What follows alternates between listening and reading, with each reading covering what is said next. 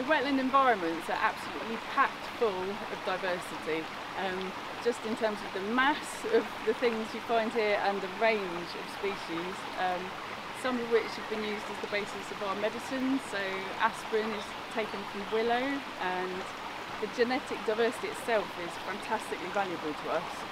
Then also we've got in the trees and all the vegetation, all the soils, we've got the carbon storage, so all those fumes that we chuck out day to day from our cars, all the things we chuck out from our building works and our industrial sites, the environment absorbs it again for us and stores it and turns it into these fantastic habitats and creates a sort of carbon neutral environment.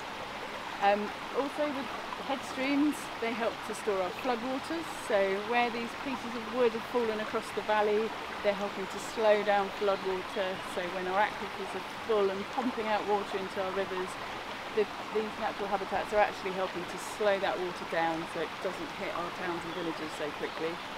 And apart from anything else, these are just beautiful places to come. For millennia we've spent time on rivers rowing and doing all sorts of leisure activities, fishing. It's fantastic for mental health to be out in the green and the wildlife, and for me it's also just amazing to be stood by a stream listening to that sound of water as it flows by. Incredibly relaxing, just a nice place to be.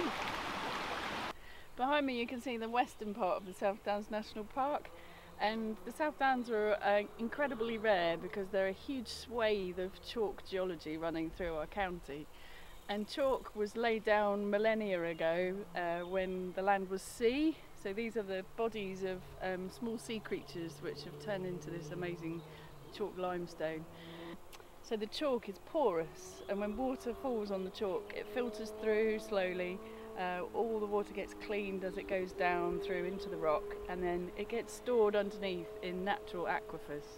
So underneath our feet and underneath the South Downs we've got huge natural reservoirs called aquifers, where all the water that filters through the chalk is stored, it's clear and cool and clean, and it bubbles up through the ground and comes out as our fantastic chalk streams, which are incredibly rare, but also it gives over 1 million people in Sussex a natural service.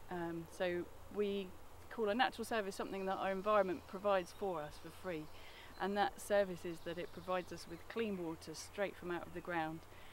It's fantastically valuable for us, and we couldn't do without it in Sussex because we're a really water stressed region, and that water under the ground is one of our best resources. The next time you're drinking a glass of water out of your tap, just think about where that water's come from and how much your environment has done to provide you with that one glass of water.